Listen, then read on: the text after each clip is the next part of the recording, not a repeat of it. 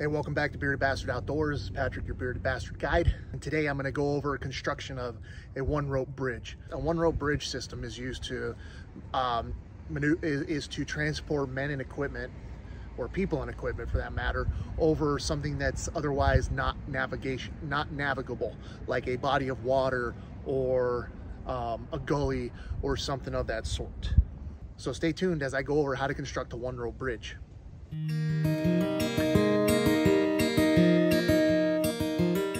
Now, before I get too much into this, I'm going to cover a lot of knots, and all of these knots are going to be available in a playlist on my channel. So if you need up close and personal with these knots, feel free to go ahead and watch those videos. But what I have with me right here, 150-foot rope of PMI rescue rope, 11.5 millimeter, currently daisy chain. So let's go ahead and get that daisy chain out.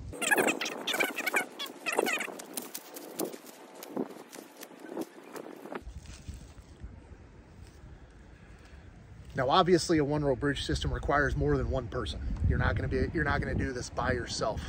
I'm sure there's a way that you can do it by yourself, but it's just going to be some extra steps, I reckon. This is typically done with a team, and a couple elements that are involved in this. You're going to have a far side, which is going to go down to the other end of our obstacle, and then you have a near side that's going to have all of our people and our equipment that we're going to transport across. So if it's a body of water, then your far side really needs to be somebody who can swim, right? Your first person across and your last person across needs to be somebody who can swim. And you're not just going to send somebody across, just hand them a rope and say, go. Okay, you have to be able to secure the rope mechanism, the rope to the person. And this is done several different ways. If you have harnesses, you can attach it to their harness. If you have other rope, you can tie Swiss seats and attach it to their Swiss seat. If you have carabiners, you can attach to their belt. If you find yourself without any of these items, though, you can simply just either tie to their belt or you can tie around their body. And I'm just going to show I'm going to show how to tie a bowline around your body. Okay, so I have my length of rope, and I'm just going to wrap it around my waist. So I have my working end and my standing end. And with my working end, I'm just going to simply cross over and around, just like so. So I'm wrapped up in my rope. And then with my tail, I'm going to wrap around. Okay, again, I'm just going to wrap it around behind it, and I'm going to grab that and just pull it through. Okay.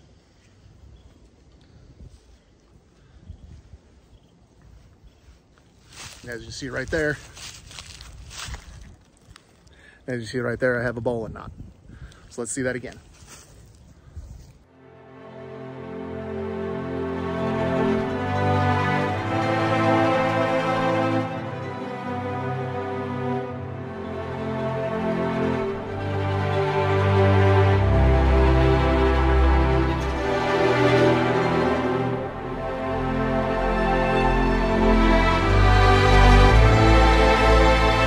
Now I'm secured to the system. So if something were to happen and I get swept away by water or something, my people can pull me back. And with this bowline knot, it's not going to come undone. So now I'm free to move across. All right, so now that I make it across my obstacle, I have to secure the rope to my far side anchor point. And I can do this either with a round turn and 2 half hitches, or I can do this with a tensionless anchor. I will demonstrate tensionless anchor first. I remove the rope from my body. Okay, so to tie the tensionless hitch, you need quite a bit of material. Okay, and it's really hard to know how much material you need until you actually start getting up on it. So you want to have more than enough. What I want to do is, depending on how deep or how long actually my start point and end point is going to determine how high I make this. Because obviously if I do it too low, then my people are going to be dragging, or they're going to be underwater or whatever. And if I do it too high, then they're going to be fighting gravity. So a general rule of thumb that we like is between shoulder and eye level. So for the tensionless hitch, I have quite a bit of material here. I'm just gonna go around 4 times.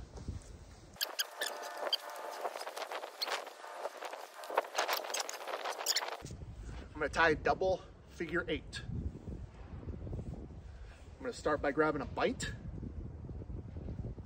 Then I'm gonna fold it, bend it back on itself, and wrap around, and back through my bight to create a loop. Again, all of these knots are in a playlist for knot mastery, and I'll put a link up.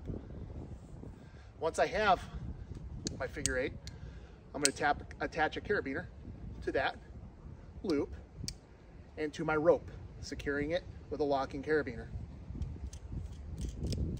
Now from here, it's just some rope maintenance to dress it up. And now the benefit with this is that as tension is applied to it, it's going to be met with 4 runs around the pole, but it's not going to, it's going to be very forgiving. It's not going to give up too much slack.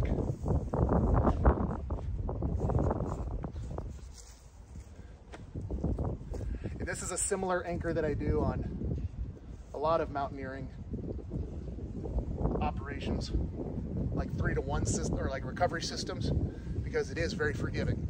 Okay, so I'm gonna bring the camera over so you can see it better. All right, so here's the system. Okay, secured by a locking carabiner. Locking carabiner secured to the rope via double figure 8 knot. I have a minimum of 4 wraps around. Okay, and that sucker's not going anywhere. Another way we can secure to our far side, if we don't have a carabiner especially, is with a round turn and 2 half hitches. So in order to do that, I don't need as much rope. Okay, probably 2 arms lengths will suffice. Again, from my shoulder to my eye level, and then I just come around.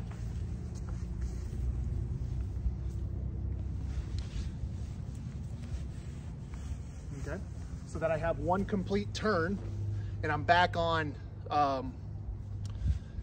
my opposing side. Okay, so this rope is obviously running to near side.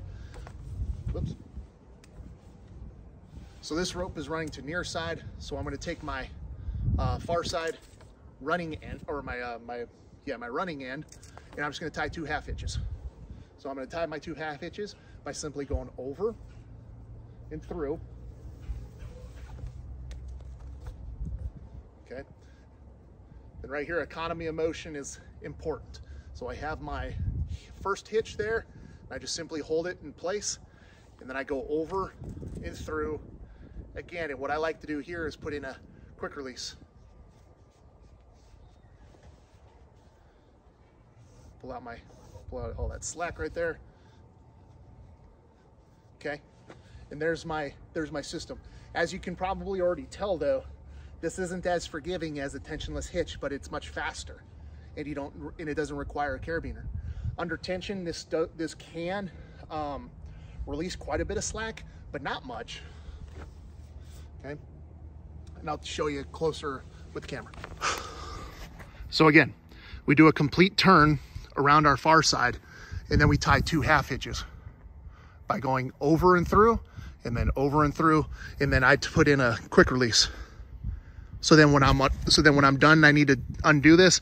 All I do is grab this and start to pull it out. Now back at near side, here's where the teamwork comes in, because the rest of the team is here.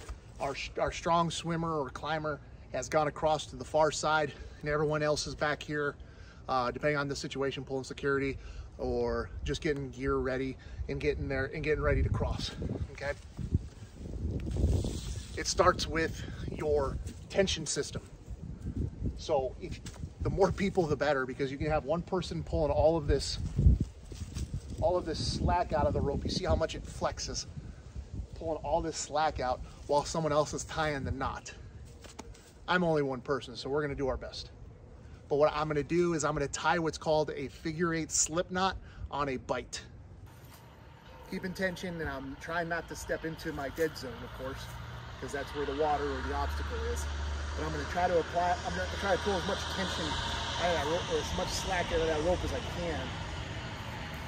I'm going to come across and bend, I'm gonna tie my figure 8 slip knot. 1, 2, right?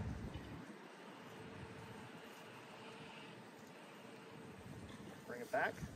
There's my figure 8 in my slip knot.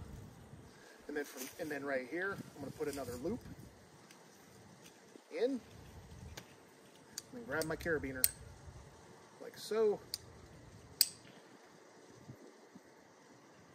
Okay. Bring in for a closer look. So I have my figure 8 slip knot, and then I have an additional loop right there, secured onto my carabiner. This is gonna be my tension system. The rope is going to attach into this, and we're gonna be able to pull it like a trucker's hitch. So everybody else, or if you're by yourself, you wrap your the remainder of your rope around your near side anchor point. And I feed the rope through the carabiner. Make sure it's locked and secured. And then I'm just going to simply use this. This is my tensioning system. I'm going to start pulling it tight. The more people, the better this is, but as one person, just do your best.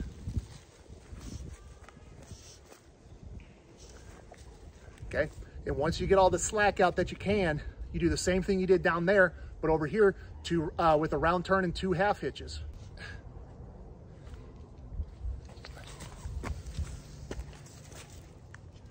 Okay, so again, I come around.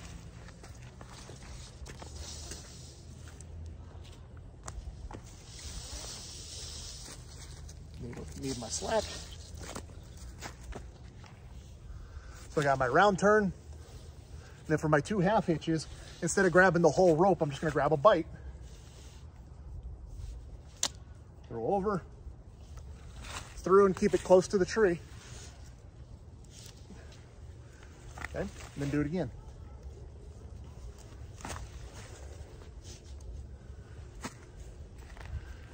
And that's how you secure your one rope.